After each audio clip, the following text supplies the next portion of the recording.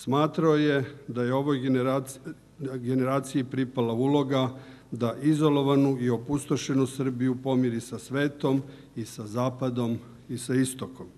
Praktičan i odlučan političar koji nikoga nije ostavljao ravnodušnim, svoju energiju i talenat je usmerio ka stvaranju Srbije nade 21. veka.